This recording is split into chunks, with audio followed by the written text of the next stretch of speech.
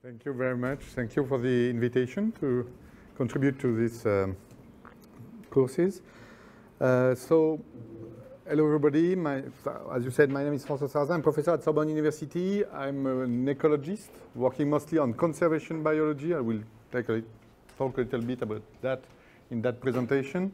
And I'm based in a joint lab from my university, the CNRS, and the Museum of Natural History, which is close to there, close to the River Seine in Paris, in a lab dedicated to ecology and conservation sciences, the CESCO lab, where with many colleagues we try to address questions concerning the biodiversity crisis. So I will talk about that today to you.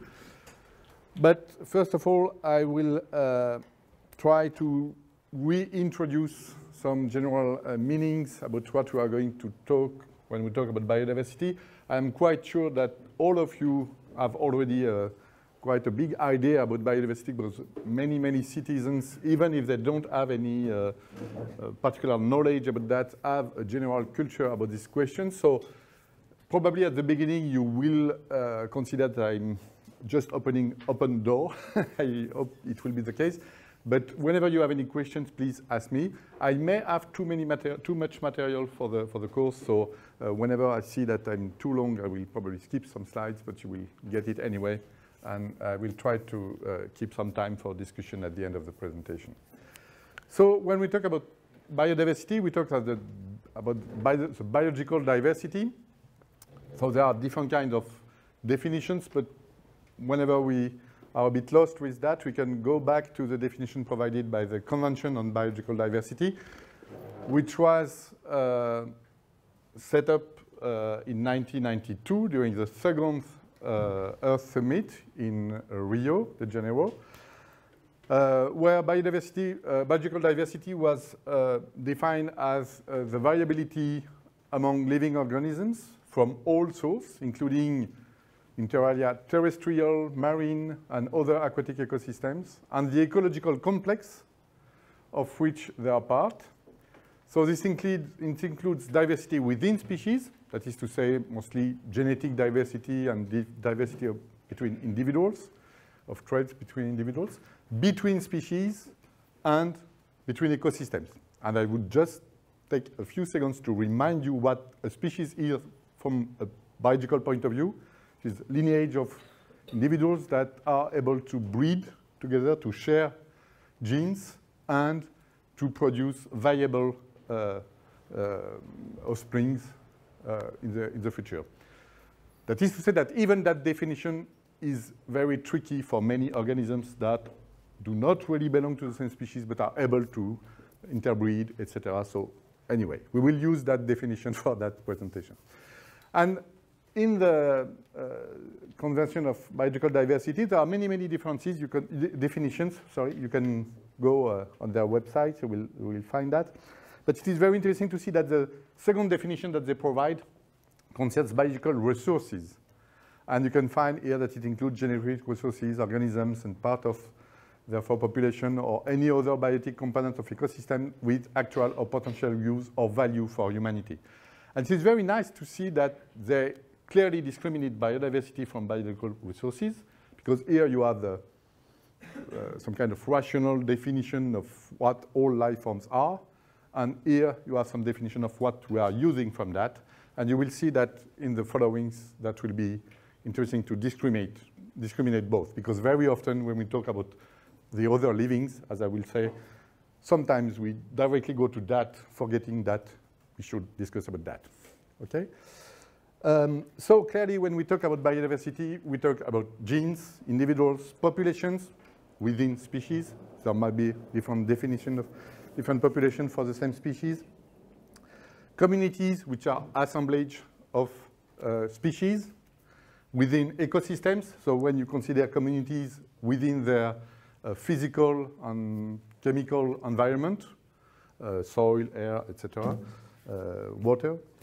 And of course, more and more discussion about social ecosystems that include human populations, human cultures that are shaped by humans, mostly.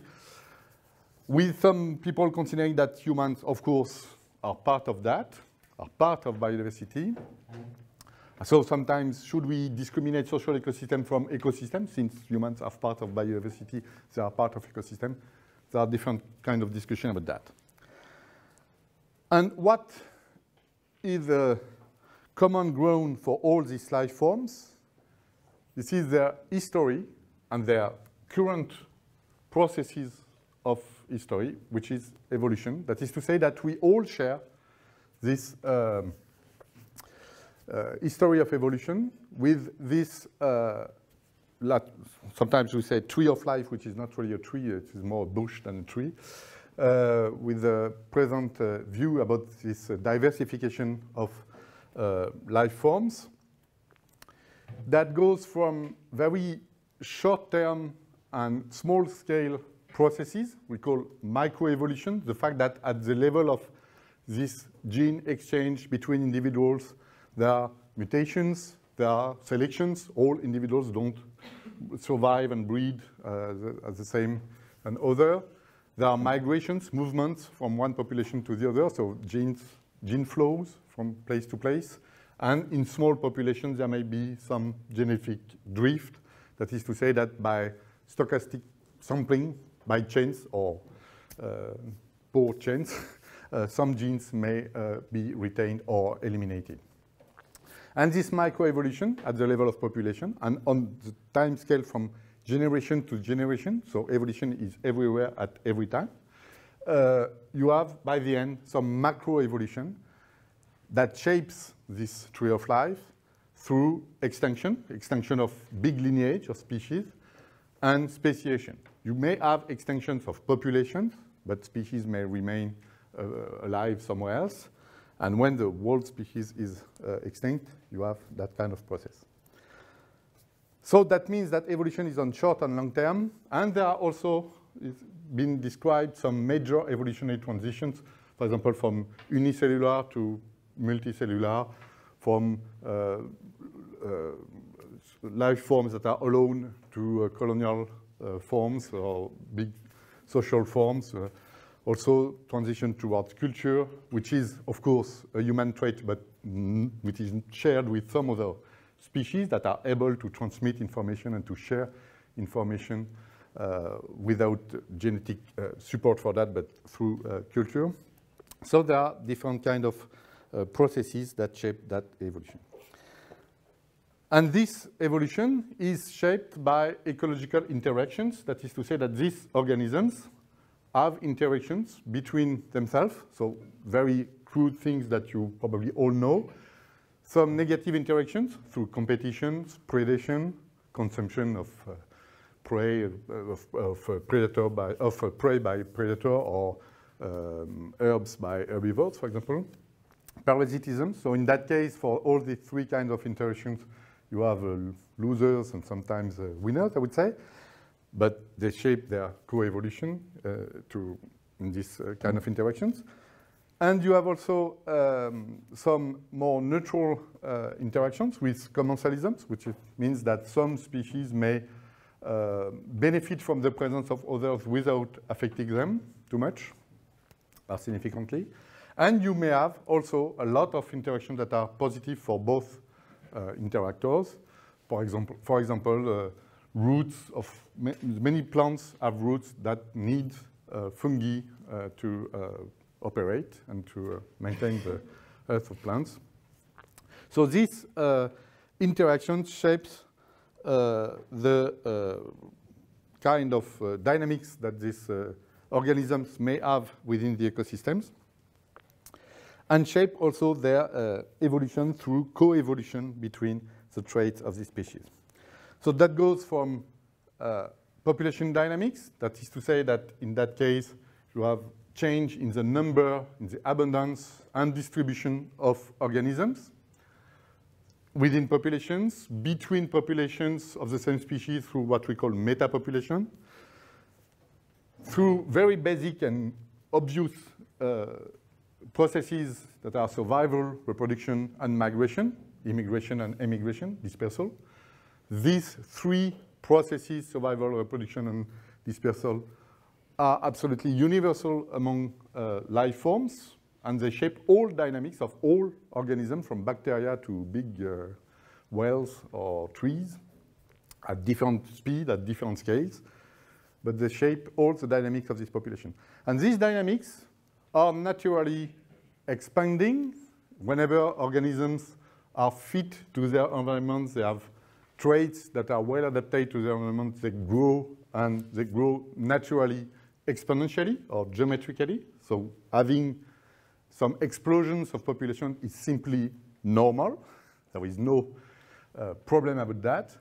But of course, in all environments, there are limits in these environments, physical limits or interactions with other species that makes that these populations can't grow forever.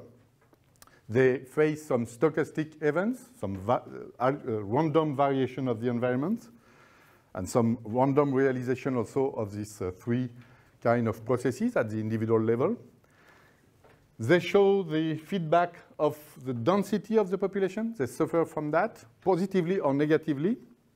It is to say that, for example, at low, when populations are very small, they may benefit from the arrival of new individuals. So this is a positive density dependence. But at the contrary, they may suffer from big density through, of course, through competition for resources, but also through spread of pathogens. You all remember the big lockdown that we had, and we all had to be separated from each other. That was a pure problem of density dependence in order to reduce our level of interactions and the spread of these pathogens. And if you look at natural populations, you may see a very big diversity of dynamics. For example, for these blue and gray pits here in English woods close to Oxford, you have variations over decades here, depending on the environment, depending on the density dependence, etc.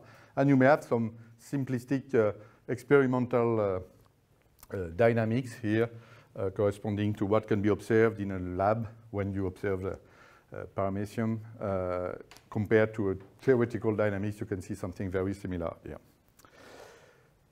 Another concept that is particularly useful in ecology is the concept of ecological niche, which is some kind of multidimensional description or conception of what are the conditions that are beneficial to a given organism.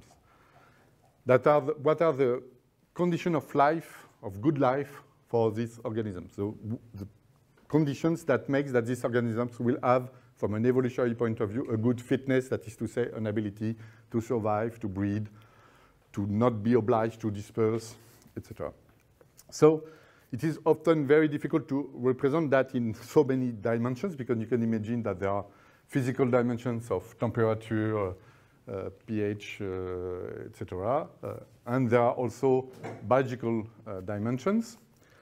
And you can see in many examples, for example, in this example between these two small birds, some very small birds compared, very small passerines, sorry, not hatch, two species that are very close in terms of ecology. And when they are all together, or while they are slightly separated geographically, they show differences in their diet, which shows the effect of competition and the overlap of their niche that may affect their distribution in space and their behavior according to the availability of these resources that they are competing for. So according to this overlap of niche between organisms, ecosystems are composed of a large number of organisms. Generally, we describe mostly macro organisms, vertebrates, trees, herbs, etc. But if you consider also all the microorganisms that are in ecosystems, you have thousands of species that are likely to be at the same place, sometimes in many sites. And these organisms, these ecosystems are composed of different levels of communities that share different kinds of links of interactions, positive and negative ones. So you have networks of interactions within ecosystems. Depending on the spatial heterogeneity of this environment, for example, if you take this picture in Sweden, all that is an ecosystem, but if you go there, you have an aquatic ecosystem. If you go there, you are in something quite dry on this rock, which has another kind of communities. If you go on the forest over there, you will have something else again, perhaps with some big mammals that live in this environment, etc., etc. So even the definition, the spatial scale of definition of an ecosystem is not even clear for specialists, because this is some kind of fractal structure that makes that each time you change your scope, you change the kind of interactions and the kind of assemblage that you are going to consider. So ecosystems are characterized by the species assemblage that makes the composition of the ecosystem. It will also have consequences, and huge consequences, on the flow of matter and energy within this ecosystem. So mostly people working on ecosystem functioning work mostly in terms of flow of nutrients, carbon, nitrogen, etc., and quantity of organic matter in these ecosystems. It is important to remind that ecosystems are also connected to each other. Generally, they may be isolated, but in many cases they are connected. So they exchange organisms, they exchange species, new species that arrive, some that go locally extinct. And this dynamics is very important in the dynamic of the ecosystem. And this characteristic shapes the kind of resistance that this ecosystem may show towards environmental change, natural ones and, of course, anthropized ones. And their resilience, that is to say, their ability to go back more or less quickly to their present state after perturbation.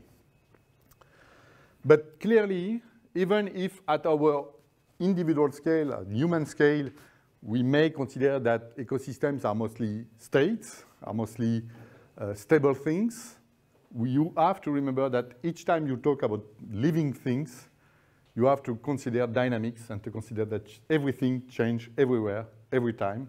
It's just a matter of speed, a matter of perception. Sometimes it is quite larger than our own perception, and sometimes even in our life scale or from day to day, you can see some very quick change. So if we continue on ecosystems, ecological succession, which is a very basic process in ecosystems, means the fact that after a perturbation, you may have some return to some very basic aspects of the ecosystem, which is good soil. Sometimes you have only the rocks, the mere rocks that shape the environment physically. And you will see some pioneering species that come back with a strong ability generally to disperse, of course, by definition. If they can arrive in a very unfriendly environment, that means that they have a strong ability to disperse. Very often with a strong survival rate, but a big ability to breed and reproduce. So small plants that are able to spread a high number of seeds. And once these plants reproduce, survive, die, build up some organic matter in the soil, they change the environment, the dimensions of the potential niche for other species that will come, perhaps more slowly, but will replace them by competition, and by the end will constitute a more and more structured and matured ecosystem. At the earlier stage of ecology, some people did consider that that was a climax with the end of the story, and that was stable by forever. We all acknowledge that this is clearly a dynamic process that may be perturbed again at each step, go back, change more or less quickly with different kind of species that may arrive, that may contribute to that. But clearly, when you describe the diversity in terms just of number of species or abundance crossed with number of species, you may have very different level of biodiversity per se in these different environments, with sometimes a lower biodiversity here than here, because you have more competitive species, more dominant species that shape the environment, whereas here you may have a cortege, an assemblage of very dynamic succession of different species. So when you consider what we should maintain, etc., sometimes there are some debates with the fact that we should let it go or stop it somewhere. Well, we'll go back later on about this matter of decision and what could or should be done according to different kind of views about biodiversity. But from a natural point of view, from an ecological point of view, clearly these dynamics are part of the ecosystem processes. There is also a lot of understanding and work about the relationship between the composition and the diversity of within ecosystems and their productivity. In that case, when we talk about productivity, we talk about the amount of organic matter that this ecosystem are able to produce and to stock locally. And there have been a lot of debate, should the rich ecosystem in terms of species diversity or poor ecosystem be more productive or not, particularly some debates with the fact that some agricultural ecosystems, which are even not really ecosystem when you have only one species in a field with some bacteria, etc., microorganisms, of course, but when you have one macro species in a field that is fully produced to have a maximum of economic productivity there, how does it compare with natural ecosystems which are more complex or perturbated with a larger diversity? So there have been experimental works, you see, with different experimental design that allowed to measure how the number, for example, here for grasses in experimental fields, how this number has an impact on the total plant cover, so the level of coverage of the vegetation in the ecosystem, and also on the ratio on biomass here between different periods, showing that the biomass increase and stabilize after an improvement of that. But of course, there are also debates about not only the number of species, but also their composition, because all species don't share the same traits. And sometimes the very few differences in functional traits of the species may have consequences in the way they catch nutrient, in the way they are competitive for light, for example, or they are resistant towards different insects, etc. So there are different works, experimental but also theoretical works, that try to address the question of how the total diversity is likely to have some effect on the different kind of traits that will be locally present, depending on the kind of sampling that may be a random sampling or directed sampling of these traits, according to the sampling of the species, sorry, that constitute the ecosystem.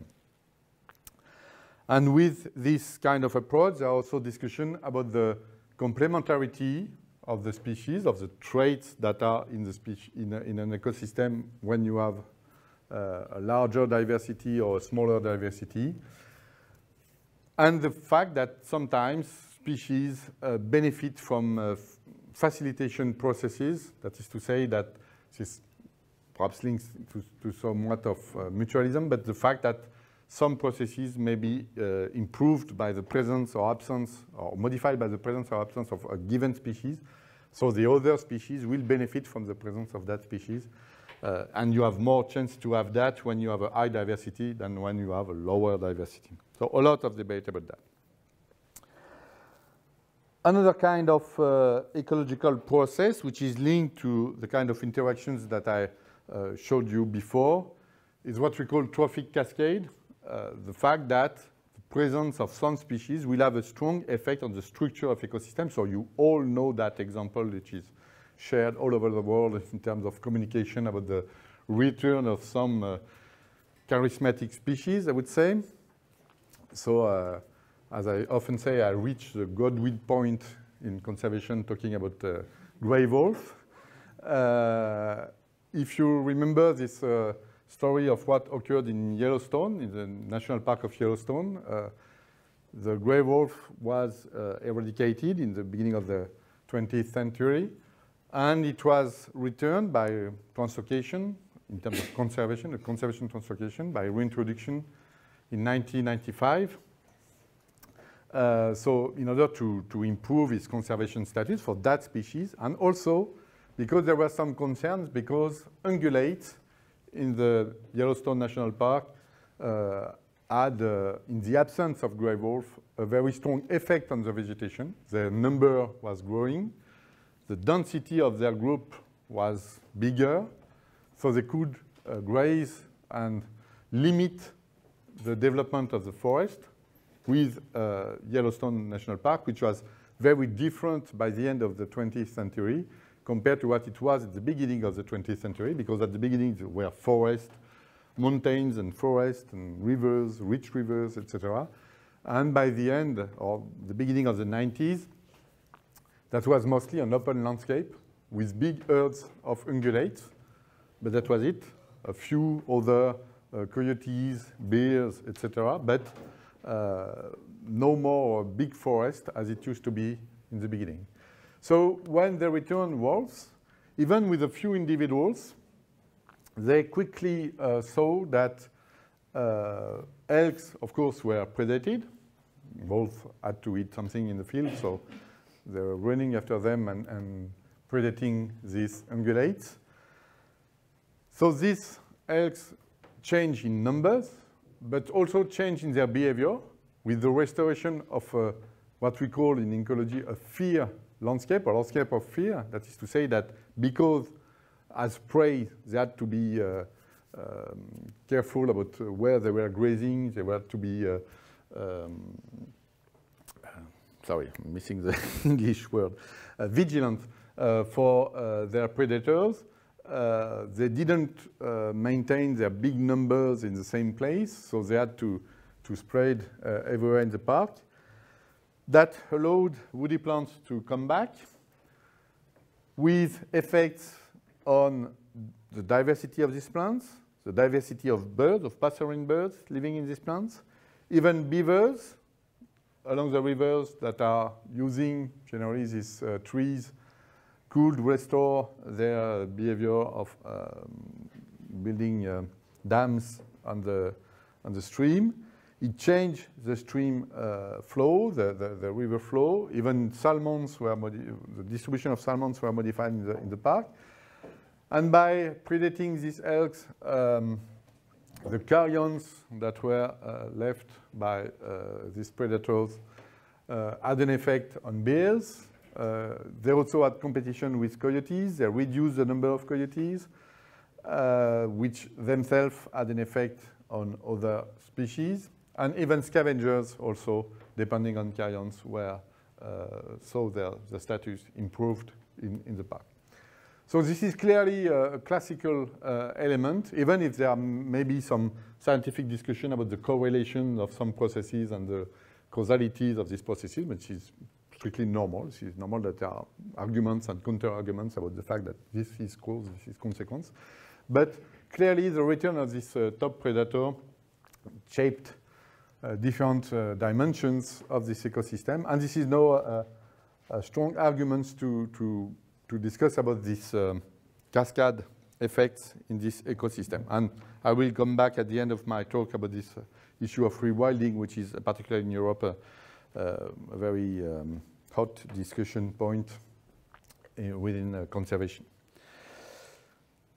So clearly this interaction shaped this ecosystem, and this ecosystem by the end, because they are the interface between biological forms and physical forms have a strong effect at the Earth level. This very thin and small layer of life around this big material and physical Earth change clearly the composition of the atmosphere, has some effect on that. You have to remember that if we can today breathe on Earth, it is due to cyanobacteria that change the composition of the atmosphere in terms of oxygen density in the atmosphere billion years ago. So clearly, this interaction between ecosystems, the composition of the atmosphere, nutrient cycles, but also water cycles is very important. And there are more and more works that show that when biodiversity is modified, forest particularly, but not only forest, you have local and global effects on climate and the atmosphere composition at different scales. There are also effects through the albedo, the way light is reverberated by the surface, depending on the fact that they are woody or not. And of course, you all know that there is a strong issue about the way carbon is stored in this ecosystem, in terrestrial ecosystem, but also, and perhaps mostly in also oceanic ecosystem through the organic processes of captation of carbons and the way this carbon is collected and stored in different kind of organisms locally. So I just reminded you a very crude view about all the processes that are basic to this ecological dynamics and evolutionary dynamics. So when we go back, if we go back to the description, what we know about this biological diversity, of course, the question of how many species are there on Earth, if we consider that species level as a kind of tool to describe this biodiversity, which is only one dimension of the biodiversity. It is very difficult to estimate this number. This is clearly only estimates. Here I took that data from a relatively recent paper from 2022. You can find a very huge range of estimates about the total number of species that may live on Earth. But depending on the number of the kind of organism that you consider, you will have estimates that are very crude or some others that are more and more precise according to what we already know. What I show you here is clearly a number of estimated, total estimated number of species. Later on, we will see what has been actually and already described with a taxonomic name, species, genus, etc. We will see that it will be far lower than that. So if you go to the big organisms, I would say, those that we can see almost directly. So concerning plantae, we go to, concerning plants, we go to a bit less than 300,000. Animals, something like a little more between 7 and 8 millions. Fungi, something around 600,000. Protozoa, small things, 36,000. And if you go to bacteria and archaea, which are two groups of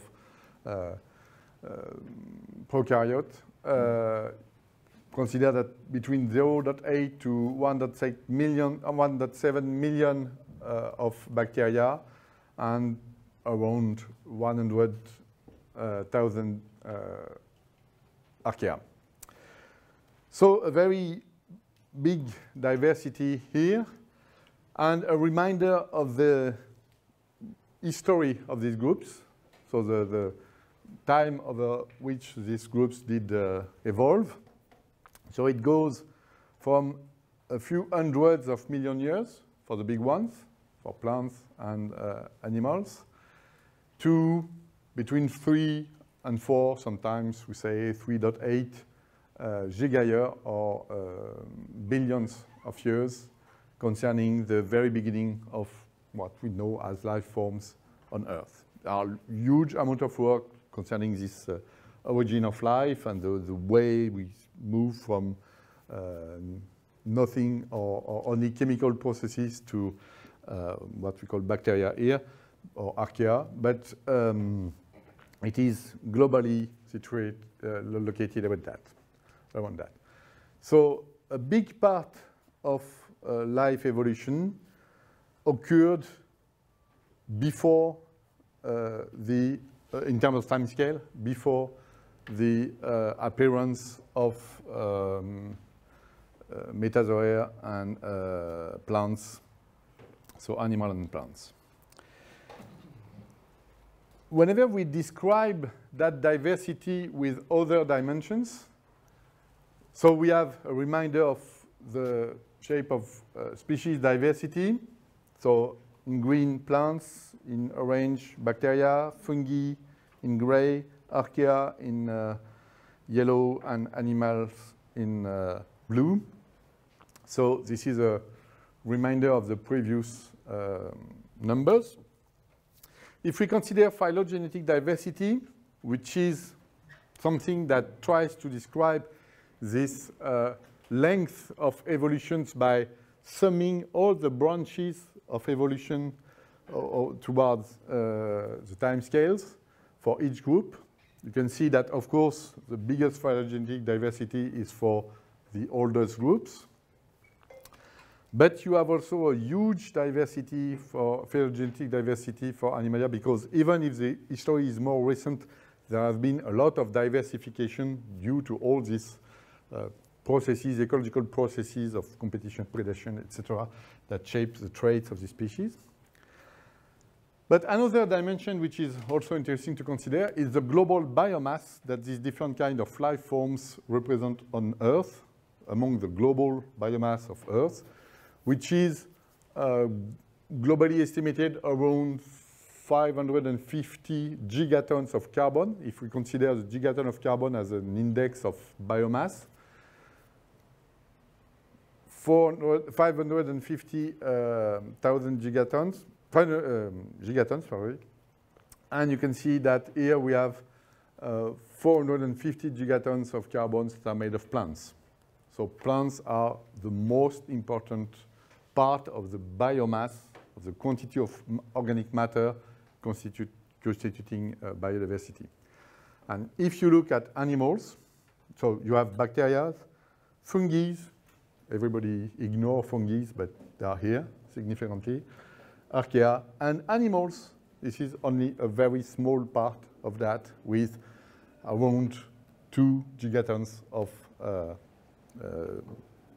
carbons here. Perhaps a bit more concerning the global estimates or estimates, but concerning the way we see that, it is very, very small. So if I go back to this history of evolution, so I told you that macroevolution was made of speciation and extinction. Extinction occurs every time, so most life forms that did exist once on this planet are extinct. We see only the present part of biodiversity, but most life forms that occurred on this planet are extinct. And there were a general increase in this biodiversity. So if we look over, so here we consider on this graph the last part of the history. We don't consider the first gigayears, billions of years where there were only bacteria and archaea. We consider the period after the Cambrian period, where there were some explosion of diversity with animals and plants that started to evolve. So if we look at that, we have a global increase, which was each time a balance between speciation rates and extinction rates. But there have been some periods with strong extinction events, with strong reduction. I will not give you each information there. You will have the slides, so you will go back that. And we generally discuss about 5 big extinctions in the past: the Cambrian, in the Devonian, in the Permian, Triassic, Cretaceous. So you all know that. Dinosaurs and other life forms that died due to, that disappeared due to probably a massive collision with an astronautic element. And here, the discussion about the present crisis, which is discussed and diagnosed concerning biodiversity over the last 100,000 years. So I will discuss now what and how we characterize this present extinction crisis. But what is very important before going further is to have in mind these scales in extinction rates and scales in time scales, because when we discuss these previous ones, in fact, if you go to the literature, you look on the web for information concerning this crisis, you will see that some of them have extremely long duration. Of course, the Cretaceous crisis with this big collider concerning that caused the extinction of dinosaurs. You have a strong reduction, an immediate reduction of the quality of life for these organisms. So you have extinctions during the first days, months, years, or small centuries, or perhaps millenniums for most of these life forms. But for others, you have, for example, at the junction Permian and Trias, you have modification of the environment at the continental scale, at the ocean plateau, and modification, geological modifications that run over millions of years. So for a duration of almost 8 million years, you have strong modification of faunas due to strong modification of the marine and coastal environment for many species. When we discuss about the present extinction crisis, first of all, we are discussing about one factor, which is us as humans. So this is clearly the only case in that list of extinction where one species has such a huge impact over other species. You don't have, in these cases, massive extinction caused by one organism. You have extinction caused by interaction between organisms. It is quite clear that some species went to extinction because of other species, but not so massively. And the point is the duration that we have to consider. So I talked to you that we will discuss points about the last 100,000 years, but mostly what we will discuss is extinction rates over the last 500 years, so historical times, and more we will discuss about the last centuries, decades, and our present lives, and the projection over the next few decades or century. So how do we characterize this present extinction rate? So once again, this is something that you probably all heard about, which is a tool that has been defined in the 60s, but shaped and quantitatively settled during the 90s, which is a red list categories and criteria defined and used by the IUCN. So the IUCN, this is a huge NGO which aggregates expertise from scientists, conservationists, people working in zoos, NGOs, etc. And what they do is that they consider the available information on different species.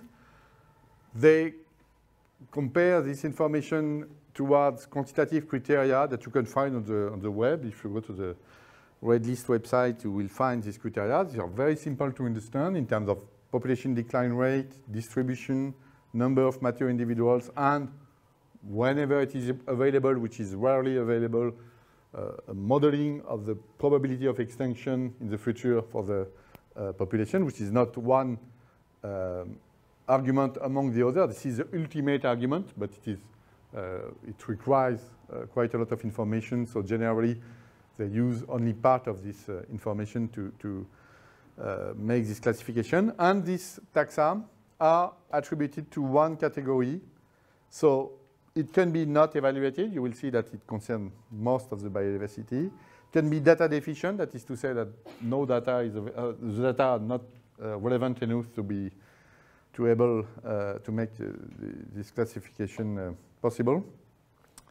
And once the data are available, it can be extinct, no individual alive, for sufficient number of decades to make sure that it is the case. You all know that from time to time we hear about a species that was considered as extinct, and we find again one or two individuals in a remote place. So extinct in the wild, that is to say that some individuals remain in botanic garden, in zoos or live collections. Critically endangered, or vulnerable. So these are the three endangered categories of species. It corresponds to different kind of threshold for all these criteria. If one of these criteria is below one of these threshold, up the population, the species goes to the most threatened categories. Nearly threatened, that means that the species depends on conservation and may go to the vulnerable category whenever proactive conservation is not done. And this concern, that is to say that all species that are safe, that up to now not considered as endangered, are listed as least concern. So normally all species are in the red list somewhere here. Not only threatened species, but all species. So when you say that one species is on the red list, it doesn't mean anything. But generally what it means is that it is here in the endangered categories. But you have to be careful about that because the red list category has to address that for all species. So what do we know? If we look at the extinct species, so for the IUCN, they consider data only over the last 5 centuries, so 500 years, because before that, the description of species is too sarcastic. The data are extremely scarce, so it is not reliable at all. So some groups, you will see that just after, are very well documented. And here, what you have here is the background rate of extinction that should have been observed for these different groups whenever it would have been similar to what was observed in the paleontological data, so the previous graph that I showed you, outside of the big extinction rates. During normal period of evolution, there are extinctions, and so there is a background rate of extinction. And here you have what should be these values and what is observed during the recent centuries. So this element is a starting point that shows that something is occurring about the acceleration of these extinction rates. It is quite clear that up to now, we have not reached the level of actual extinctions that were observed during this big crisis. But we are having a speed of extinctions which is at that level. Yes? I've seen that also the red list is also classified like countries have X amount of red list species? Yeah. And is this information between countries? Yeah. So I'm talking here about the global, the worldwide level, but of course, countries, countries that have an IUCN committee, etc., to do the job, because all countries don't have it. But like France, we have a French committee, and many other countries have that. They can estimate the status of the species within their frontiers. So that means that you may have a species that is threatened locally and which is not threatened globally, for example. So it's very often the case. And we even have that, at least at the French level, on sub-regional levels. For example, for the few French that are here, Région Nouvelle-Aquitaine in the southwest of France has built its own red list at the local scale to see what are its priorities in terms of conservation. So in the same paper then where there were these big numbers about global biodiversity, there are also numbers here about this background rate of extinction, so the gray zone here. So the extinction is quantified as extinctions per million species per year. So this is a quantification between the number of extinctions of species per million year in the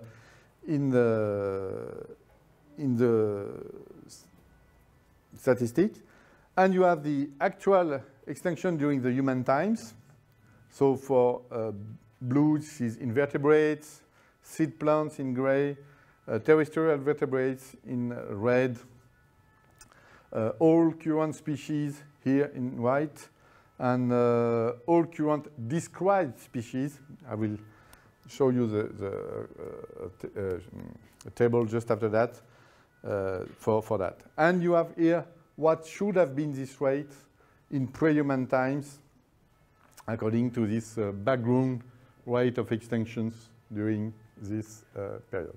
So clearly, this is symptomatic of this great acceleration of losses in biodiversity. So I told you that, in fact, the number of described species that have been described by taxonomists by saying, okay, this kind of organism is clearly different from the others that we know. We put him, we give him a name, we describe a type that say that this is a reference to define that species. We have around 2 millions of species that have been described, so it is far lower than what is expected to live on Earth, around 8 to 10 millions, sorry. But some groups are very well described, of course, vertebrates, because there are a lot of human interest for that. Invertebrates are poorly described, of course, and plants, which are macroscopic, are quite fine, even if for algae there remain a lot of work, and for fungi and protists there remain a lot of information to be gathered. And if we look at the evaluation, red list evaluation for the different groups, we see that it's very heterogeneous. So at the global scale, there are only 8% of species that have been evaluated in terms of red list status. So that means that 92% of the known biodiversity has no clear IUCN status. So the knowledge from that point of view is very poor. But the fact is that on what we know of the status, the rate of endangered species is quite high. So for many, many groups, the coverage of knowledge is too poor to allow to have a general conclusion about the global status of the group. So, yes? Is there, like if you think about what we know, basically, and is there a way to say, well, 8% in terms of quantity of species, but in terms of like biomass, or like, I don't know, this may be a bit of a weird frame, but relatively abundance, yeah. So clearly here, this table gives you numbers in terms of number of species. Yeah. It doesn't, you have some species that are quite bigger than others, but it doesn't tell anything about their abundance, etc. So there are other, I will go back to the question of biomass later on with one example. But here, this is clearly a description taxon by taxon. So if we look at the few groups where the knowledge is quite good, and for some of them it is maximum knowledge, we know the status of almost all species for that groups. You see that for the birds, there are more than 11,000 species of birds that have been described, and we consider that this is almost everything that has been described. Sometimes there are some description of new species, which are in fact compared as subspecies, but we split them because of genetic variations and things like that, so this is very, very tricky. But if we consider the 11,000 species of birds, all of them have been evaluated, and you have 12% of the species that are considered as endangered. If you consider the mammals, more than 6,000 species of mammals, 89% of them have been evaluated, and there are 26% of mammals that are threatened, so 1/4, which is quite high. If you go to reptiles, there have been strong efforts to increase the knowledge of reptiles. 21% of the 12,000 species of reptiles are considered as threatened, with a knowledge of 85%. 41% of amphibians, which were very poorly known a few years ago, 1 or 2 decades ago, we didn't know anything about amphibians. And there were very strong efforts over the last years to improve this knowledge. And you see that this is more than 1/3. Oui, yes?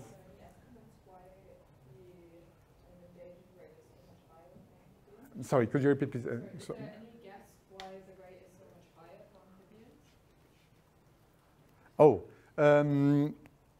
So I will talk about the extinction causes later on, but concerning amphibians, clearly habitat threats are very important, and there has been also a big concern for pathogens, particularly fungi. With some of them might be, of course, natural, but the modification of habitat may also modify the way these pathogens are spread between species through the movements of individuals, movement of humans, and movement of practices. So there is a big concern about the spread of diseases, and sometimes also some overexploitation for some other species. And we'll discuss later on about that. So you can see around 21% for vertebrates of threats. For invertebrates, the knowledge is extremely poor, except for horseshoe crabs. Horseshoe crabs are 4 species that are used for pharmaceutical use for blood health.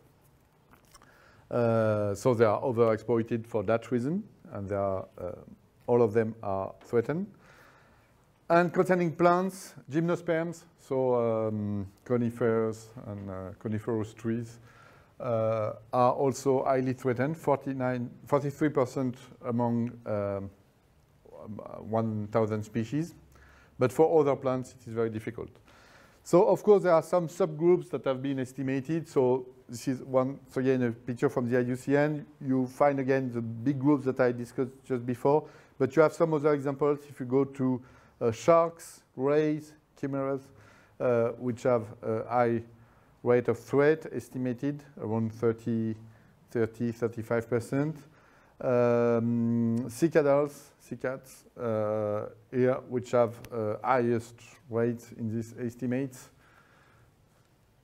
So clearly, this knowledge is improving. And the IUCN has launched a very proactive process to improve knowledge, not to wait for bottom-up knowledge coming from naturalists who are interested in that group. I provide the data, and we have a better knowledge of that. But they have launched a big process to reach 160,000 species estimated by 2024, and that was achieved. So they reached that group.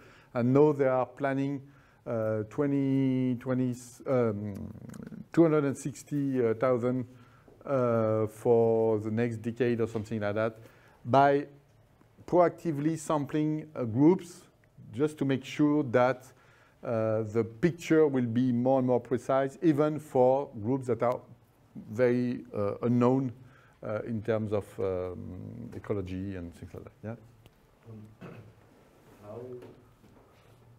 How is it sort of factored in, for example, like with fish, you have so like the ocean is so broad and there's so many like aspects of the ocean that are supposed to be undiscovered and things. Yeah.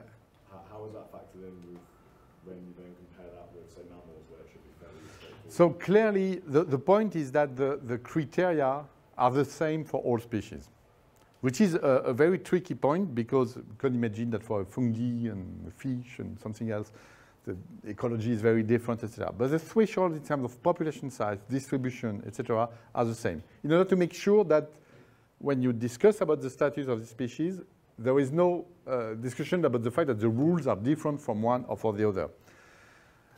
Mostly they were defined at the very beginning by Georgina Mace and Russell Lundy, who are two researchers, British and American one, working mostly on evolution, population dynamics, genetics, etc., with thresholds that were relatively arbitrary by the end. When you say that 1,000 is good or not good, this is arbitrary by the end.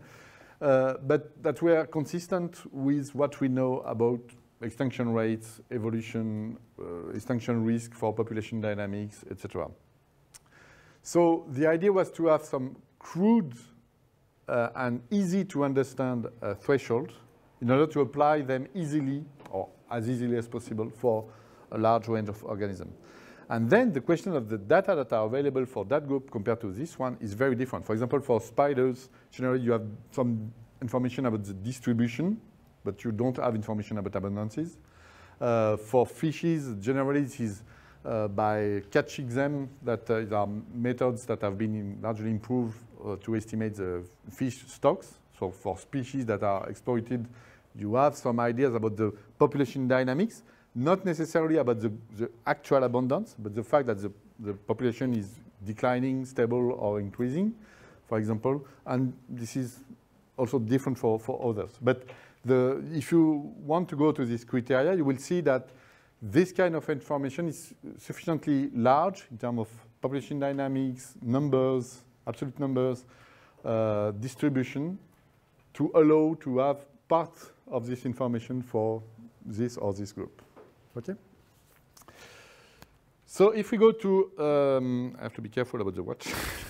If we go to abundances, there are also more and more discussion about what is known about the Living Planet Index, which has been produced by the WWF and the Zoological Society of London, which is the Institute of Zoology of London is dedicated to conservation of animals.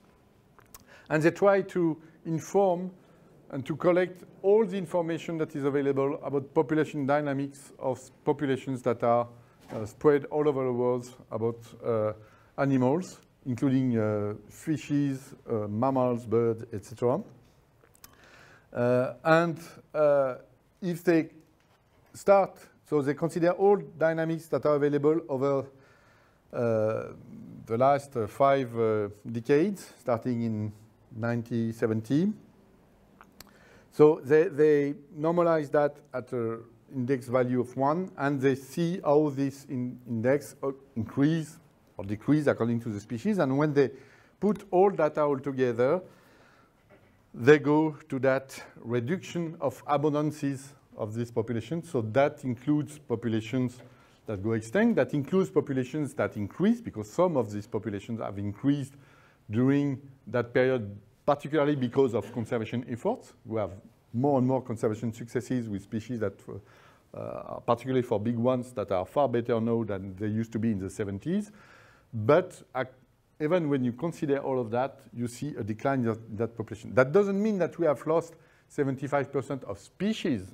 This is not the point. We have lost 69% of the relative abundances of the species. So a meltdown of the number of individuals, I would say, in that population. So if I go back to biomass, you had a question, where is that? There are discussions about the global estimate of biomass, I would say, in a paper by Baron in 2018. He was at the starting point of this big picture of 550 gigatons of carbon, sorry, for the world biomass. And I said that in animals, you had around 2 gigatons of carbons for the world animals. And if we look at the part of this biomass corresponding to globally wild mammals, we can see that these wild mammals at the global level of Earth were around 0.04 gigatons of carbon of biomass 100,000 years ago. And if we look at that today, we see that we have almost 4 times more biomass of vertebrates on Earth. But what is this biomass made of?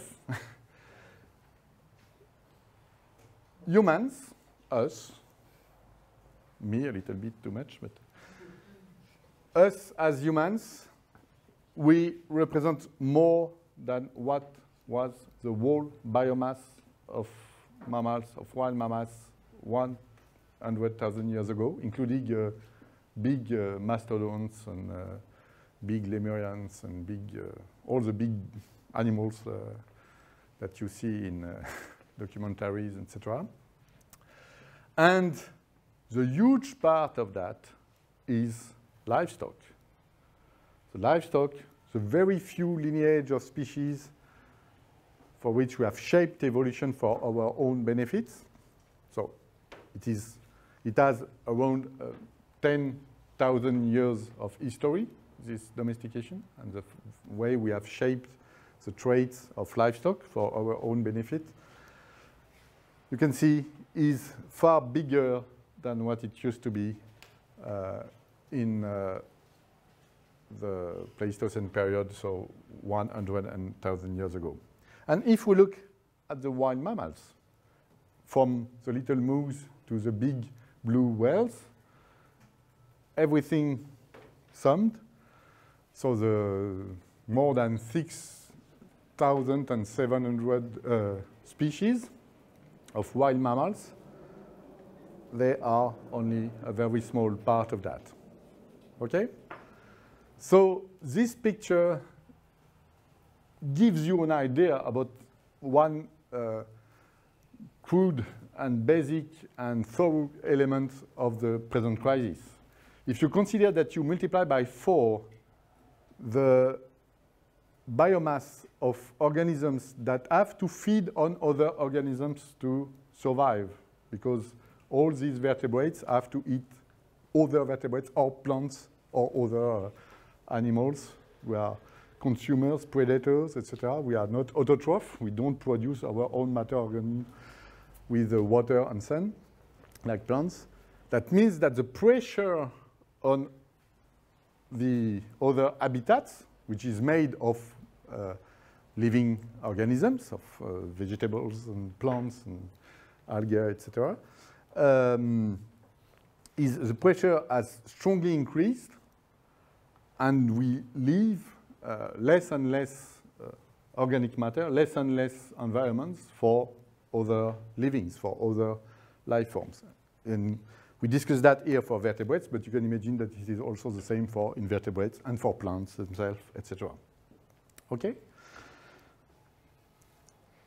So this pressure on biodiversity has been mostly documented on big animals, mammals and birds, but there are more and more recent works on insects, for example, with a lot of discussions about the dynamics of insects, because you can see some local dynamics that are favorable, some expansions, but also some declines, and globally the picture is mostly about declines, but there are more and more documentation all over the world. There are also discussions about birds also. For example, a program in France who documents the relative abundance of birds according to the kind of ecology that they have. Are they generalist birds able to live almost everywhere, or farmland birds, or urban species, or species mostly specialized in forest? And you can see that they have very different dynamics over the last decades, with some species, particularly in farmland environment, species that are specialized in this kind of open landscape, who are strongly declining, probably due to the intensification of practices, farming practices, whereas some generalist species have improved in some years, some decades. They are declining a little bit also by now, probably because global changes are affecting everybody in that picture. But clearly, the way we impact of our environment has some strong effects on that organisms. And that means that we also have, beyond the process of losses in abundances, losses in biomass or changes in biomass, we have losses in diversity in terms of traits, with more and more specialists that are threatened and generalists that are favored. So that means that we have less and less biodiversity, and we have more and more everywhere the same thing. With the species that we introduce, the species that are able to live in anthropized ecosystems are favored. So we see more and more of the same species everywhere.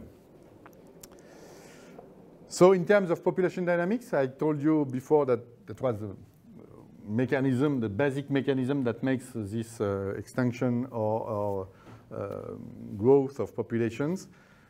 The population size, including its genetic dimensions, which is what we call the effective population size, suffers or is modified favorably or unfavorably by the environmental variation, including natural catastrophes, fires, floods, etc., droughts. And they suffer also the anthropic pressure. I will go back to that just after that. And this population size, even with populations that have millions of individuals at the beginning of the story, if we take a reference at a time which is in good shape, I would say, for the species, these populations decline in an extinction vortex from these large environmental causes and reach small populations size, where you will have more and more genetic problems, genetic drift, inbreeding depression due to the fact that the individuals will breed all together in a small group.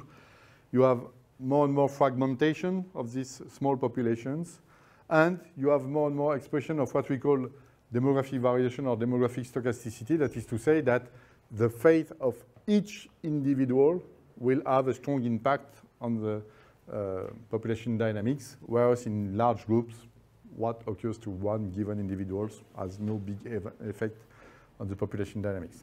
And by the end, you go to extinction with these proximal causes.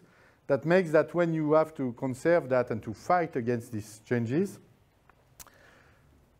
of course, you understand that you have to fight against that. This is the first priority, to prevent the population to reach these small sizes where the proximate factors play a role.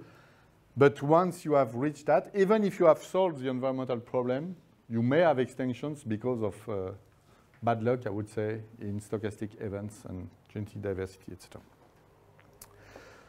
So if we go back to this big picture, so there are different kind of metrics here. I don't go back to that because some of them are overlapping with what I already said, and you will find that. But if we go to the main drivers of this extinction crisis, these main drivers are pretty well known by now at the global scale, of course. For a given species in a local scale, it has always to be determined, but the global picture is well documented. If we go to this side of the picture, you have direct drivers and you have indirect drivers. So the direct drivers for terrestrial environment, freshwater and marine environment, In dark blue, the first cause of extinction, of biodiversity crisis, is the land and sea use changes. The fact that we modify the habitat, and we have modified and we are still modifying the habitat for other species. So the pressure that we have by changing the shape of the ecosystem by urbanization, roads, by the fact that with agricultural activities we modify the kind of organisms that we accept to have in a given environment, or that we tolerate in a given environment. This is the first cause for terrestrial and freshwater, and this is an important cause for marine environment. The second direct cause remains overexploitation. The fact that we overexploit too many wild species beyond the domestic species. In that case, I'm not talking at all about the species that we have shaped, the evolution for to exploit them in agriculture. But this is a strong cause in terrestrial environment, in freshwater, and the main cause in marine environment, with the pressure on fishes particularly, and on coastal environments. Then you have causes that are in between: pollution in freshwater, climate change, which is now clearly already occurring, already having documented effects on biodiversity in all kind of environments, and also the introduction of alien species, or that became invasive for some of them. The fact that we move, voluntary or not, some species, or we have been moving species from one place to the other, from one continent to the other, with some of them that are able to stay in the new environment, and among them, a few of them that are able to spread and to have strong effect on local environment. What is important here is that when you look at that from the point of view of all living forms on Earth, you see the main drivers here. You see that climate change is a very important driver. This is not the first driver, not yet. It is increasing quickly. It moved from the very last place a few decades ago to a third or fourth position in the ranking here. But by now, this is not the first one. I'm not saying at all that you don't have to care about the climate change. This is totally the contrary. That's what I want to say. But what you have to remind and understand, whenever we would be able, and we all know that it is not possible, we will be able to say, oh, we solved climate change, the main causes of extinction would remain. This is extremely important because when we discuss about that, every day, in newspapers, between students, etc., we have some kind of mixture that make that climate change the only problem for life, and I will go back to that from an ethical point of view, it's the only problem for humans, and we have to do everything, including modifying biodiversity, to solve climate change. We will see that the picture can be a little bit returned. Not to say that we don't have to fight against climate change. By the end, you will see that my argument is strongly to do all what we can, not to adapt, but to reduce the sources of climate change. But once again, this is not the only problem.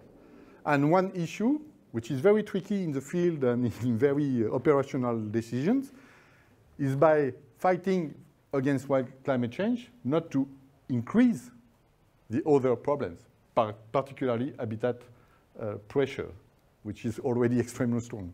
But this is the same when you fight against habitat pressure and you use tools that increase climate change. This is the same tricky problem. So you have to see the big picture to understand that. So this picture was produced by the IPBS. You probably heard already about the IPBS, or you will again probably. So the International Intergovernmental Platform on Biodiversity and Ecosystem Services, which is often compared to the IPCC for biodiversity, which is not exactly the same, but anyway, she tries to have the same kind of role in interface between government, science, and the big populations.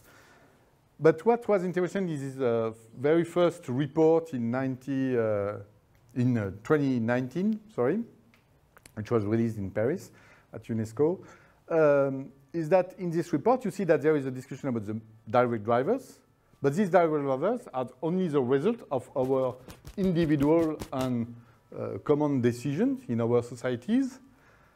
And these indirect drivers include demography, our demography, and social cultural dimensions, the way we take decisions each time, and the number that we are locally and globally. It includes economics decisions and technological decisions. The kind of technology that we use are likely to increase or reduce these drivers. The question of institution and governance is not only the case to declare that there is a problem and to declare that we have to protect that and that. If the institution's governance is not efficient, is not accepted by local populations, it is useless. And that was before the recent conflict. There have been conflict everywhere, every time, but the recent ones, and before the pandemics and lockdown that we all shared all over the world. But already that was identified that conflicts between humans have also strong consequences on other livings, and also epidemics among humans, but more and more among humans and other livings. You know, particularly through the domestic compartment, I would say, with pathogens that are shared in every direction, from wild to domestic and to humans, from humans to domestic, from domestic to wild, etc. So this is a very tricky question. And above that, at the top of that, what you can see is a small gray line, which may seem negligible, but it is the core of the whole issue, which is our values and behavior. The way we think about that, the way we take position about that, our ethics, our values, and our individual and collective behavior shape all the rest, from the way we decide to make a family, to the way we decide to consume that, or the way we decide to settle here or here. And of course, the IPBS explored and is continuing to work on the way social and political decisions can help to address that issues and develop what they call transformative changes. So changes in the way our societies are addressing that questions. And you see that in this draft here, you can see that the leverage point is close to the values because it has to address all the consequences that these values and behaviors are going to change. So this is clearly very multidisciplinary, and more these questions are not questions for only ecologists or as scientists, but for social scientists, economists, geographers, etc. So if I go very quickly, just to remind you this different kind of pressure. So habitat loss and fragmentation is very important at the level of populations and communities. You may have local extinctions that have consequences. You may have the way we modify the habitat change the way the connectivity between population occurs, by roads, by, for example, windmills here. So we have a very different kind of issues about that. Clearly, the agricultural history and issue and development is a very big part of the question mark concerning the way we maintain the possibility for other livings to live in our environment. We know that a large part of the terrestrial Earth has been modified by our activities over the last centuries and millenniums. And it will continue, particularly in different places where this agriculture was not so intensive. And so there are more and more places all over the world where some habitat that have been considered as wild. So there is, and this is normal, that there is a big controversy about the way we call wild habitat or wilderness habitat, which is clearly a Western and North American vision of wild species, but where local population, very often local native population, have been having interactions with local organisms and have been able to maintain these populations or to co-evolve with these local populations. But if we take the big picture, we see that these wilderness habitats are more and more smaller and smaller. Since the last the 90s, you can see that in 25 years, we lost 10% at the global scale of this habitat, and not only in Southern America or Western Africa, but also in the Northern Hemisphere. There are more and more pressure on this habitat. And this picture was before the big wildfires that are developing due to the climate crisis.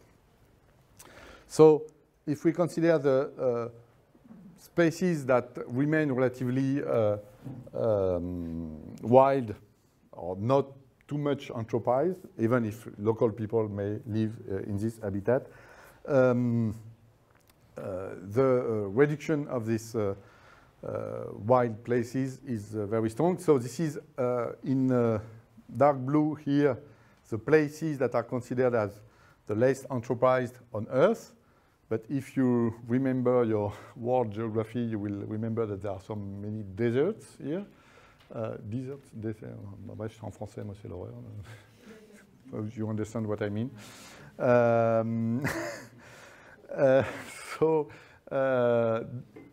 Be careful, there is biodiversity and very specialized one biodiversity in these places, but this is not places where there is a huge amount of species in numbers or diversity. And what is almost also spectacular on that picture is oceans. I don't know for you, but for me, the first time I saw that pictures, I realized that we can consider that the Northern Atlantic, a big part of the Pacific, the Indian Ocean, are not wild anymore due to the intensive pressure of fishing that occur in this environment. So this is very, I think, interesting from that point of view. Concerning invasive species, a large range of species. So I see that in France, that herb, which is very common in gardens, is not authorized anymore since last Monday.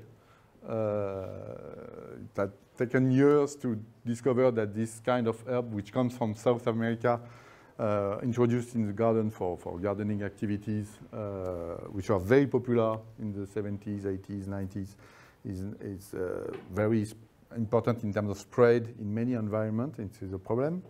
Here, this kind of plants on aquatic plants also.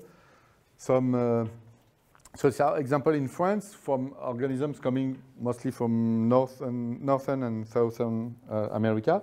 But you know that all over the world, I think that most of you have some knowledge in their own place, original countries, of examples of organisms coming from Europe, spread everywhere. When you go to New Zealand, you see European birds on the airport at first, etc. So this is a big issue with strong impacts, particularly on small ecosystems, particularly on islands. So most of the bird extinctions on islands were due to introduced mammals and introduced animals that were competitive or predators for their species.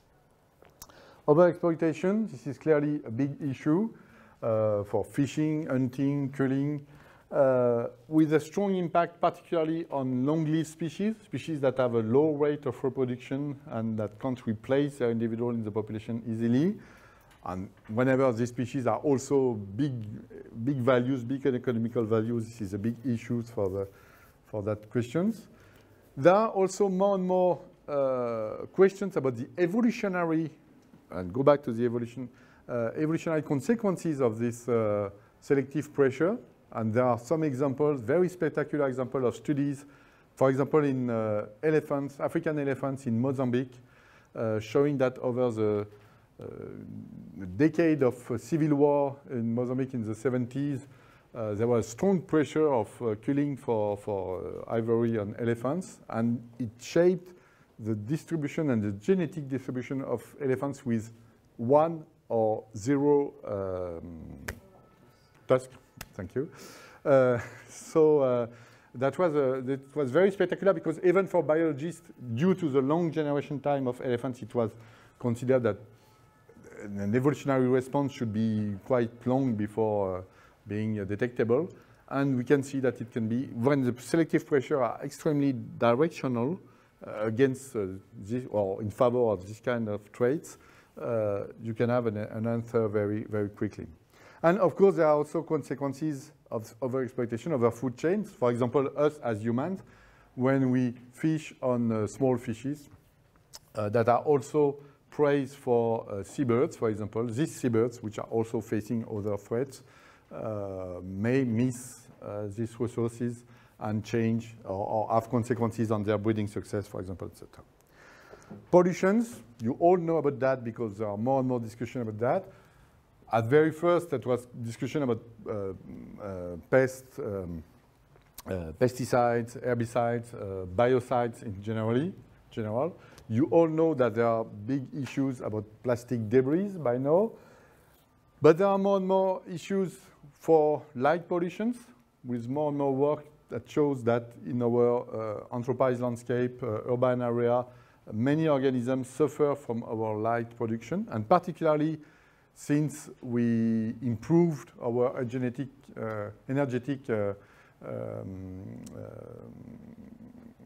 efficiency for light. And there is also a big issue about sound pollution. Even in, for example, large national parks in the US, there were studies that shows that almost everywhere, living organisms can hear humans shooting, trains, planes, things everywhere that may disturb them, because many organisms have to exchange information, have to find mates, have to avoid predators, etc., and they're disturbed by that. Of course, climate change, as I told you, is already occurring. It already has different kind of consequences on biodiversity. The question is how individuals may face these global changes, as we try to do ourselves, in terms of temperature, humidity, precipitation, etc. They may have some different ability of resistance or phenotypic plasticity, the way the organisms is responding to that. The kind of answer that many organisms may have is to move towards a better place, which is an issue because we already have information about the fact that, for example, in Europe, birds and butterflies have already started to go up, to go north, but at different speed. So what will shape the speed at which organisms may respond to that? Whenever they need to move all together because they have co-evolved and they have mutualistic interactions or predator-prey interactions that makes that predator will move if its prey is moving too, we can imagine that the speed of this movement will be very different between a bird, a butterfly, and a tree, for example, because the tree will not move by his own legs. He will move by spreading seeds from one side or the other side of the tree. So it will take decades or centuries before moving from a few kilometers, where other species may move very quickly. So what about evolution? Once again, there is a big misunderstanding in many issues about when we talk about adaptation to climate change. You all know that we talk about the adaptation of our societies and economic systems, production, etc. When you talk to that to an ecologist, generally he will think about adaptations in terms of Darwinian adaptation, the way organisms may respond to that by selection. The point is that it is more and more clear that many organisms may have difficulties to change at the speed of climate change. You may say, hey, you just said me that elephants are able to evolve quickly when you showed them during 10 years. Yes, but in that case, the selective pressure is extremely directional. You select, you counter-select individuals with two tusks. When you consider climate change, you know that this is a directional change in terms of mean temperature or mean carbon rates, etc. But this is mostly a change in the rates of perturbations, the fact that we have droughts, we have strong winters, etc. So it's probably very difficult for many organisms to answer by selection to such disruptive organization of their selective pressures. Yeah? So the loss of biodiversity that we are having right now is not giving space to other kinds of life in the same species. It's what you said, right? Yeah, this is the first cause is that. But there are also other causes like overexploitation, climate change, pollutions, and invasive species. And what are the consequences of this loss in biodiversity to human life? So I will discuss that just later on. But just to finish on I will go back to that. Oops, sorry, I just moved the microphone. I'll do that again. Sorry for people online.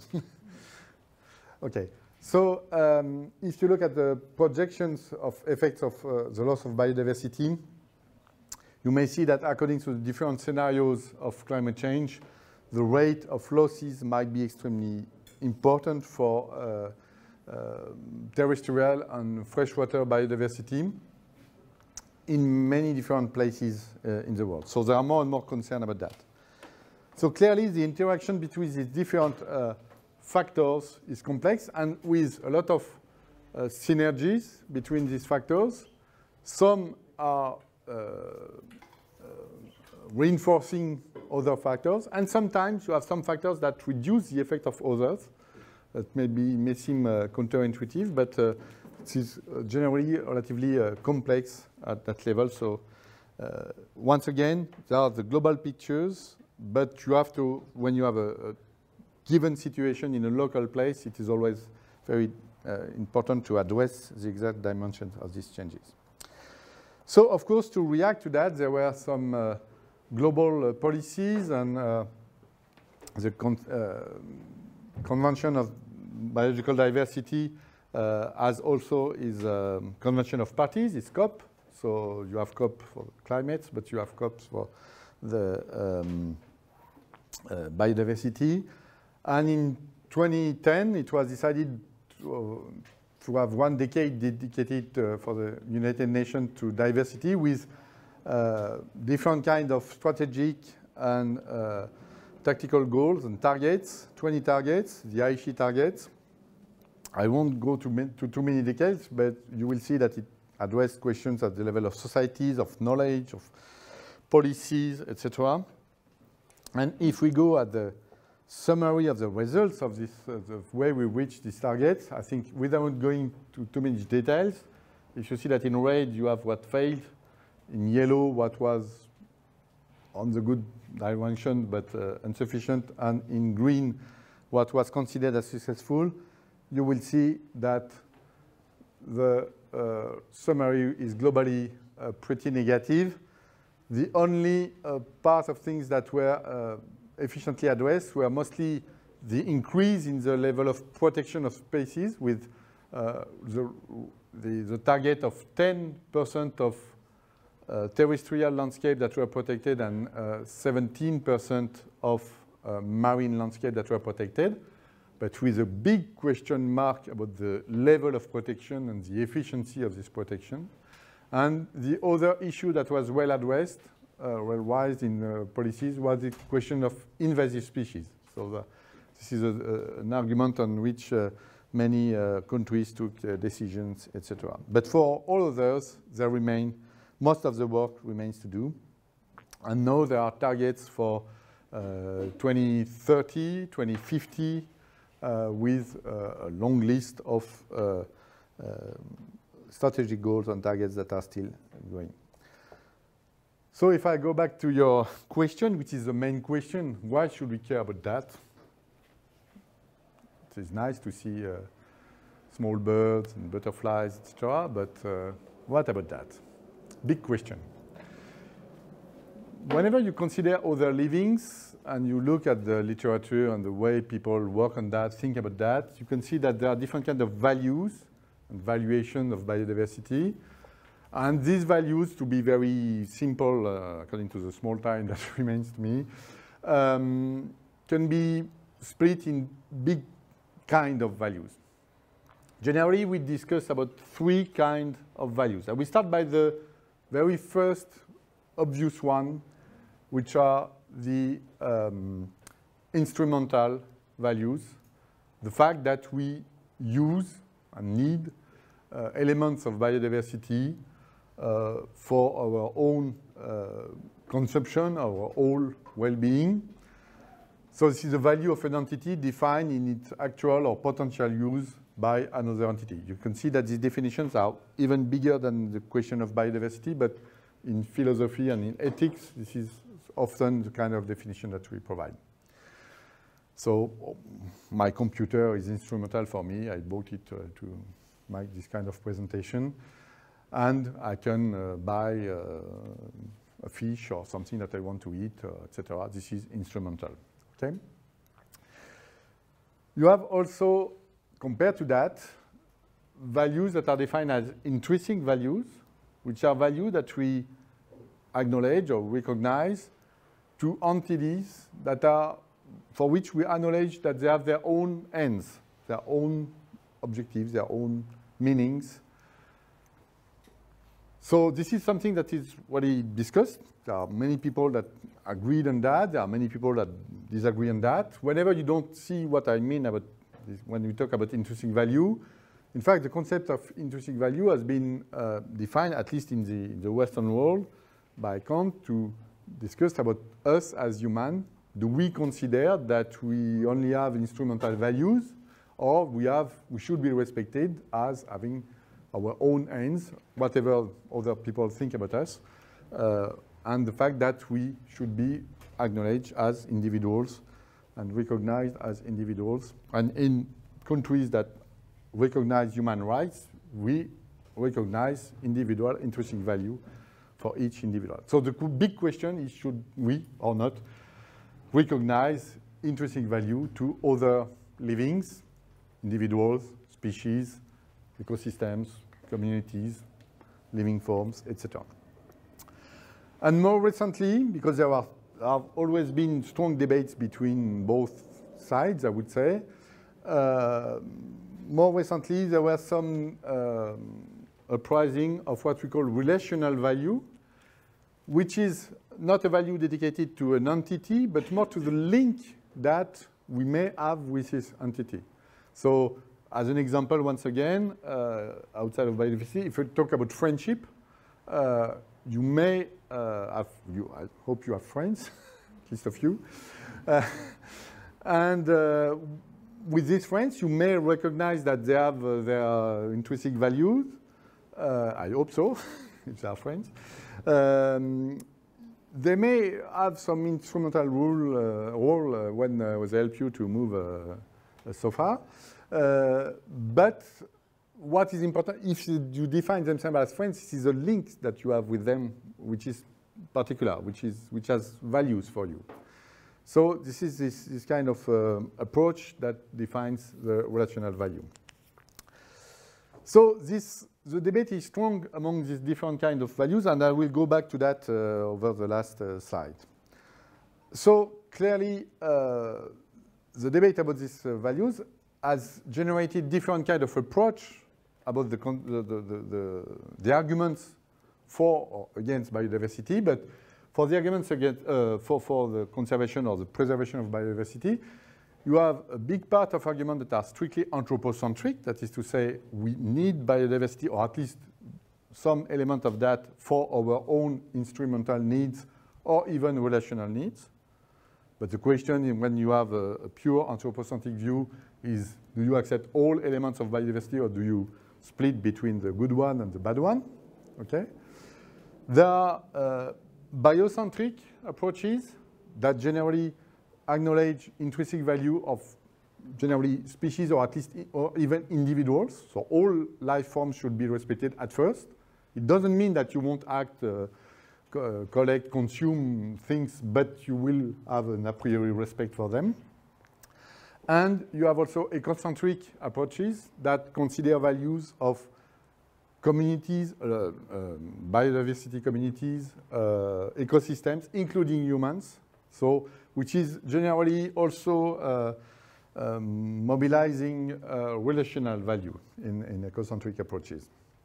So clearly these approaches are based in debates in ethics, so a branch of philosophy that discuss about values, biological approaches, ecological approaches, and also economy, particularly when you discuss about the instrumental value, and the relational one also sometimes.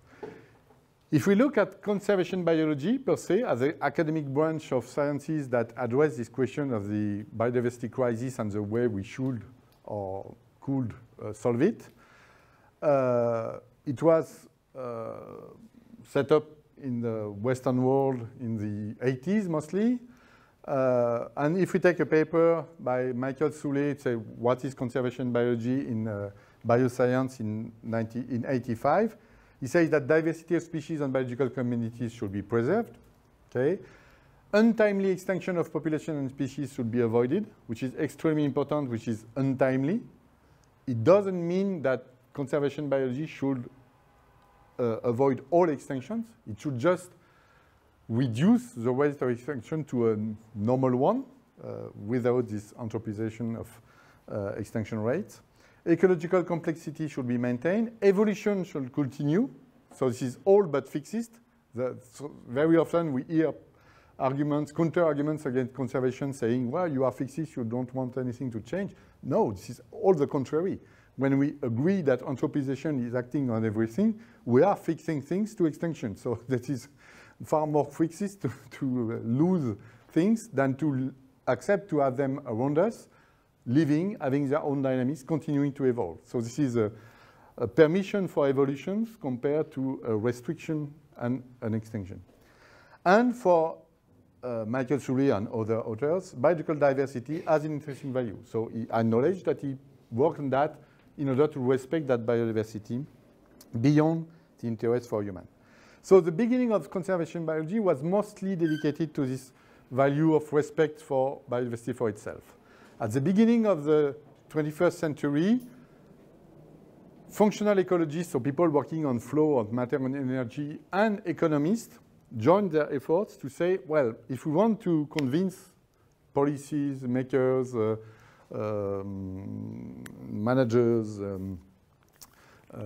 economists, decision makers in economy, etc., about biodiversity, we have to evaluate and to show how much our societies rely on a good shape of biodiversity. So they define what we call ecosystem services. What is to say what we as humans find in biodiversity that is useful for us, for our whole well-being. In the Western world, the word well-being has been used in terms of security, in terms of basic material for good life, health, good social relationship. So this is very often very material things, food and fibers for clothes, wood for buildings or fires, etc. But also sometimes some immaterial things that are useful. It may include some spiritual dimensions or links to biodiversity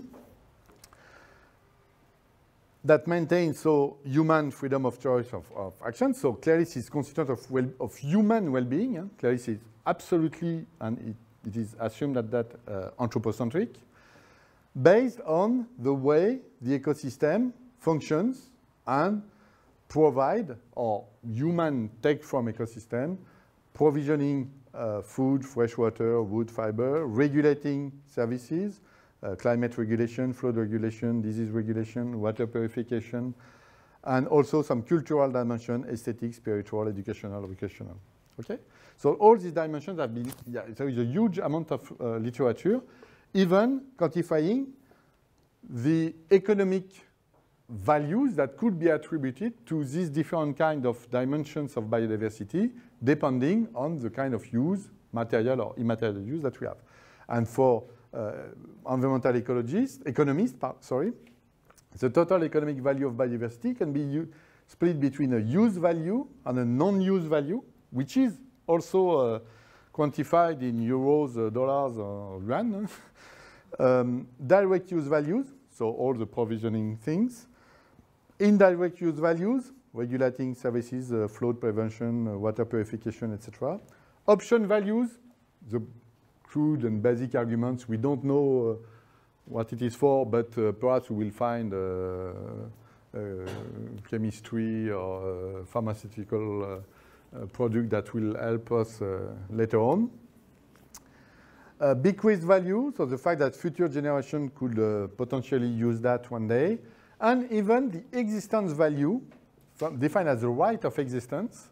So this is very interesting because here this is an economical value that is often quantified by the fact that you are ready to give a few coins to allow, for example, polar bears to stay alive on the other side of Earth, or, I don't know, African elephants or small fish somewhere.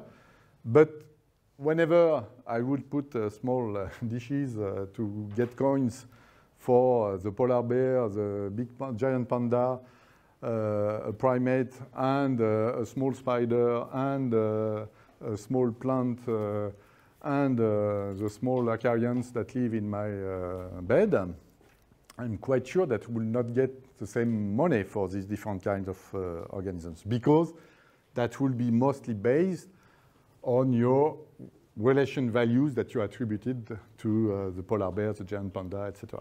So clearly the existence value defined by economists is clearly not the same thing that the intrinsic value that you may, some of you at least, may recognize for species, to species. In that case, the small acarian has the same intrinsic value than the polar bear. Okay? So you see the differences. So clearly in conservation there have been very different periods, I would say, starting with nature for itself, nature despite people, that is how we can maintain people, nature despite the anthropization and the pressure by humans. Nature for people in the beginning of the 21st century with these ecosystem services. And now there are more and more discussions and compromise trade-off between people and nature in different kinds of issues. You will go back in other courses about planet boundaries, so I won't talk too much about that. But when you discuss about planet boundaries, what is nice is that biodiversity is one dimension. So clearly, planet boundaries are defined for humans. Biodiversity is one outlier things that is useful or not for us, that may suffer from our point, but we don't discuss planet boundaries for the other livings. We discuss that for our point of view. And another element which is also more and more present in the discussion is nature-based solutions. So all the arguments that makes that, particularly to fight climate change, but not only climate change, many other issues, but mostly for climate change, having safe ecosystems and functioning ecosystems might be very relevant to stock carbons, to reduce evaporation, blah, blah, blah. So this is a nature-based solution, is some alternative towards, compared to geo solutions or very heavy engineering solutions that sometimes may increase the pressure on biodiversity. And there are different levels of nature-based solutions, from the protection of basic ecosystems and wild ecosystems up to very engineered ecosystems, greening cities, etc. The interesting point is that the IPBES has also developed a conceptual framework to increase the variation of perception and values, and to not keep track on the purely Western views of ecosystem services, but to extend that to other conception of values, particularly by developing the concept of nature contribution to people that may be adapted to very different cultures, very different approaches of the relationship with nature. And this has been particularly debated because a lot of people working on ecosystem services were a bit disappointed that the vocabulary should change at the time where they were starting to convince authorities to invest in this concept and its conservation strategies. So there are more and more debate about the way we should interact or accept to live with other livings. And this framework has been developed and is now used by the IPBS in order to restore the equilibriums, I would say, between instrumental, relational, and intrinsic value. And it helps to define different ways we can define ourselves, living from biodiversity, living in biodiversity, living as an element of biodiversity, or living with biodiversity. And you can see that this is some kind of compromise. Ecosystem services are clearly here. Nature contribution to people are a little bit more on relational, but this is clearly from the anthropocentric point of view, I would say. But there are also other alternatives. And the IPBS has provided a big report, international report, on the whole assessment of the different kind of values and valuation that can be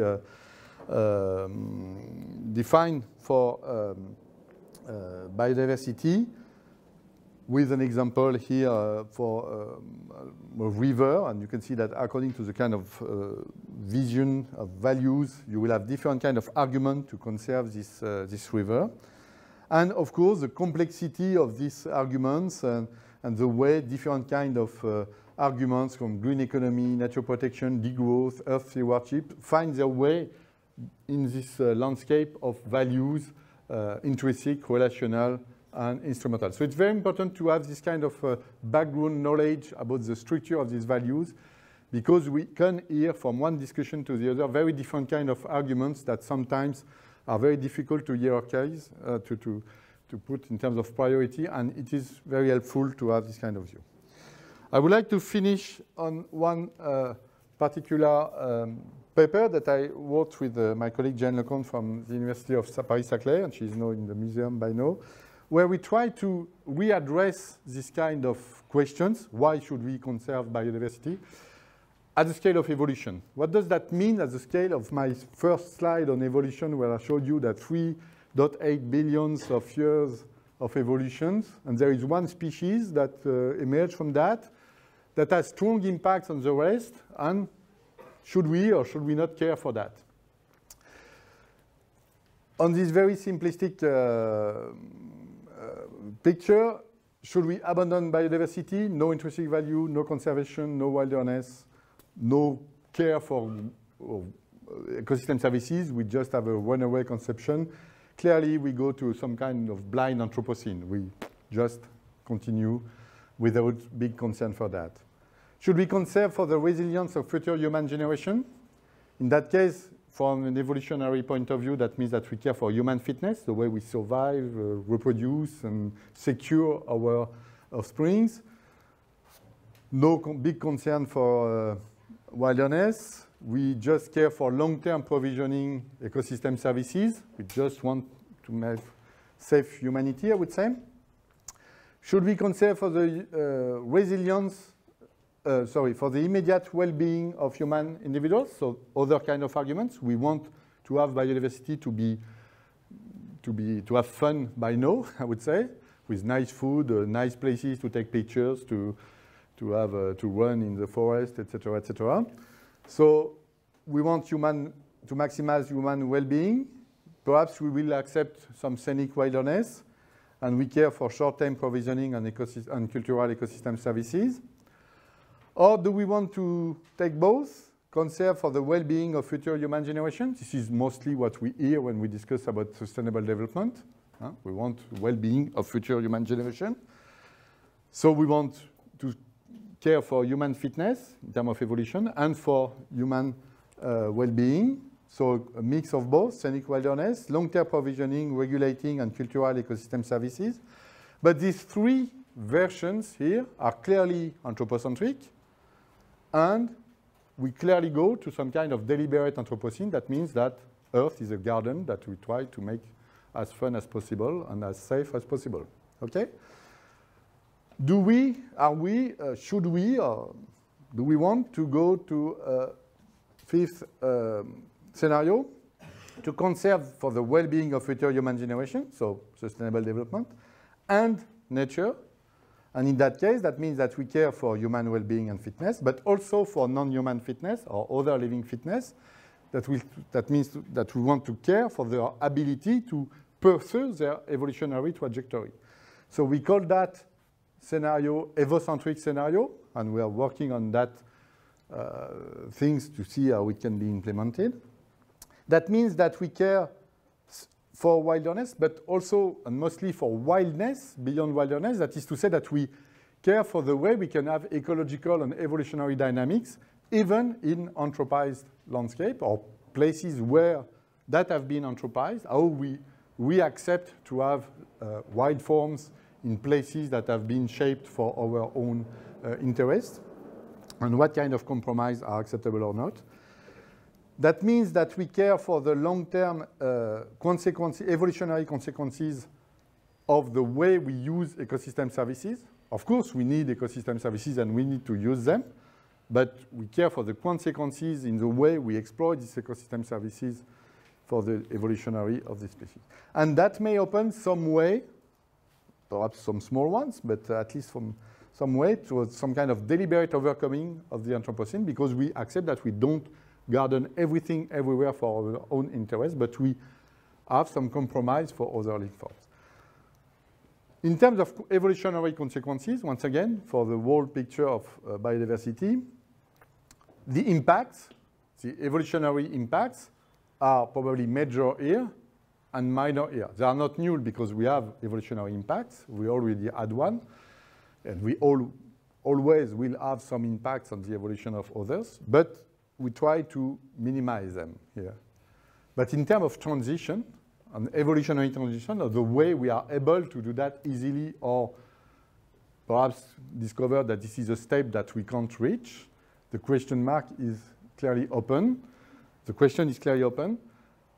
The transition is probably minor here. We just rush and continue business as usual here, where the transition is probably huge here because we already saw so many people advocating for this kind of things. And we see that regularly, if we don't have anthropocentric argument, if we don't say, and your question was an example of that, what is it useful for humans, in what dimensions we need that biodiversity, it is often seen, at least by many decision makers, as useless. So are we able, individually or collectively, to do that? This is a big question mark. I will not give you the answer. It's yours. Yes? Do you believe that the last scenario is possible with the current amount? I understand that there's a big transition necessary, but do you believe that it's possible with the current amount of humans on Earth? That's a big question, but I think that at least asking the question starts with the kind of even small symbolic acceptance that we can have of the presence of biodiversity in our direct environments. I mean, of course, the picture of the fact that as dominant species and numerous species on Earth, we have impacts and we will continue to have impacts is clear. But the way we reopen some degree of freedom, I would say, for other livings, and the way we reaccept the presence of other life forms in our environment is very important, and particularly in countries that have a long history of anthropization, which is very important in terms of symbol, in terms of exemplarity, and in terms of capacity to change or not in our environment. How can we ask for areas where people are in strong difficulties to fight for their own survival and ability to reach some level of well-being to protect their biodiversity if us as rich countries are unable to save or to maintain local dynamics of our own big predators or local animals or fishes, etc., in our rivers. So this is a big issue. So very quickly, because I'm already late, there are different kinds of conservation approaches. Conservation at the level of species. Should we restore or save large, big species as we already do, or common species. There are big arguments for both of them, but the question of the triage, the question of should we select what we are going to save according to the level of amount of money that our economy and policies accept to provide to conservation, is once again a tricky question, and from an ethical point of view, it is a very, very strange question. As us, as humans, we put the pressure on other livings, and we are going to decide who we are going to save or not by the money that we are ready to provide to that. So there are also debates in conservation about that. Should we conserve habitats, so protected areas? There is a target to achieve 30% of protected areas, to increase the number and the size of protected areas, with a lot of debates about what is good, what is not good in protected areas. It clearly depends on what you want to protect. Of course, including local population, which is a big debate. But once again, should we consider that humans should be everywhere, every time? That's a big question, but we can't address that for everybody from Paris, I would say. That's to be discussed everywhere with all people, and to see how the local people accept or not to have some element of biodiversity with them or to coexist with them.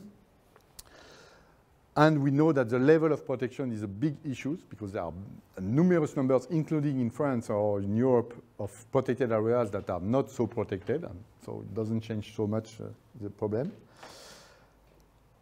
What can we restore? So restoring population. I talked about the grey wolf in Yellowstone, but there are many, many programs. I personally work on conservation translocations and reintroductions of wild raptors in southern France, vultures, etc. So big issues. And restoration of ecosystems in terms of composition and functions. But the big question is, should we restore things as they used to be before the perturbation and global changes?